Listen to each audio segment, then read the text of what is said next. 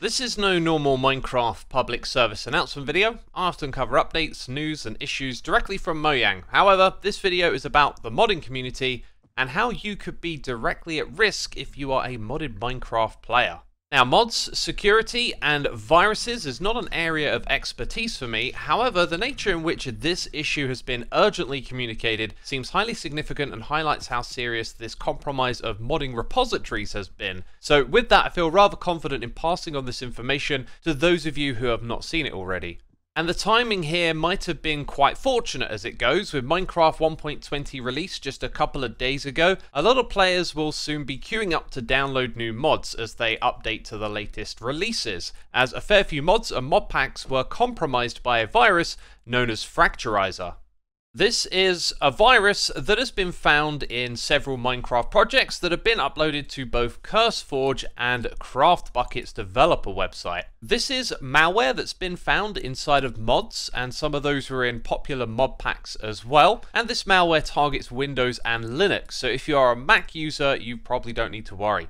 As it says here, if left unchecked, this can be incredibly dangerous to your machine. And so there is a lot of reading material that's been made online in case you are a victim of this malware. And if you're curious about the name, it's just simply the user that uploaded these infected mods to the websites. So, what do you need to know? Well, there is a lot of heavy reading here that goes into the situation. However, there was a tweet from CurseForge that makes this much more digestible. The TLDR of it is that they've cleaned all infected files on the platform, they've sealed the security breach, and they put together a tool to get rid of this malicious virus if it's on your computer.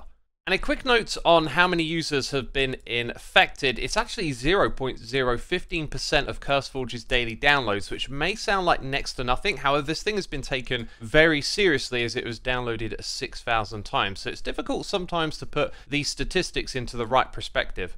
And this issue has been resolved and responded to really quickly as well. As it says here, it's within the last 24 hours that they've put together this action. And with this being from yesterday, that means the day of release of 1.20 and the following day is when they managed to crack down on this.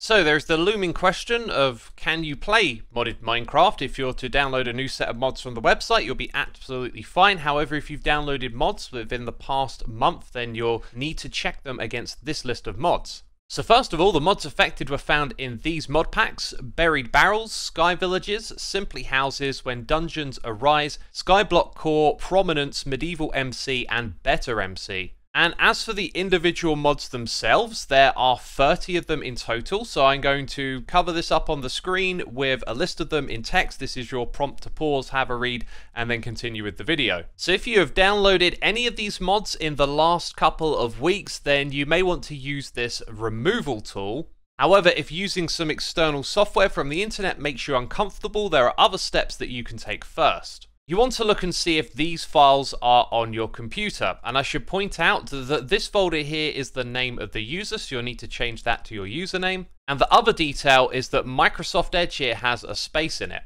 So if you have a folder with a space between Microsoft and Edge, then there is cause for concern. You'll probably want to run this tool. However, if it's Microsoft Edge without a space, that is the normal folder. Now that of course applies to a Windows system. If you are a Linux user, then I found this equivalent. However, not being literate with how Linux works, I couldn't exactly explain what you're looking for here, but this article will be linked down below, as will the other one. And it's here that you can find a link to download this tool for Windows and for Linux as well. So let's summarize. If you haven't downloaded any mods in the past month, then don't sweat it. But if you have, double check the mods and mod packs list in this video. If any one of those matches, then you'll want to check your system for suspicious files and quite possibly use the tool as well. And last of all, if you play with any of these mods on a multiplayer server, maybe on a regular basis, you don't need to worry about being infected, as that cannot happen through a multiplayer server. So yeah, not great news, but possibly a good thing in hindsight considering how quickly this was caught and how it's tightened up security measures as a response. Lastly, please let me know with a comment if you appreciate this sort of public service announcement. As I said in the intro, this fell out of my realm of knowledge and comfort, yet seemed very serious, and I wanted to help keep our modded community safe by spreading the word. So let me know down below, and I'll see you in the next one. Bye bye.